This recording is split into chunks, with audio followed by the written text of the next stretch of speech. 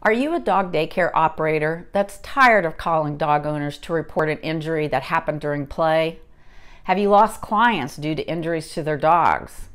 If you responded yes to either of these questions, then you've found the help you need to improve the safety record in your dog daycare. Now, dogs can get injured during play.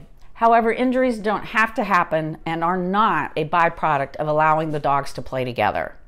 They can be prevented, and we provide 3 tips to reducing injuries at dog daycare in our free guide.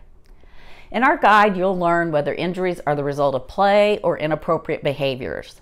You'll also learn 3 types of dogs you don't want to see in daycare and learn early warning signs displayed in a dog's body language when they are uncomfortable and staff need to intervene.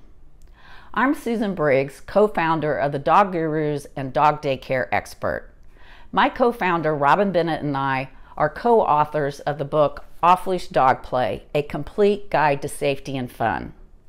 This book is the best-selling resource for dog daycare operators and staff to learn canine body language and safe play management. We both operated our own daycares and have spent the last 20 years helping other dog daycares improve their safety records and train their staff. So take action today to keep the dogs in your care injury-free. Just give us your name and email after you click at the button below. You'll then get a link to download our free guide that includes 3 tips to reducing injuries at dog daycare that you can start implementing right away. Thanks for keeping the dogs safe.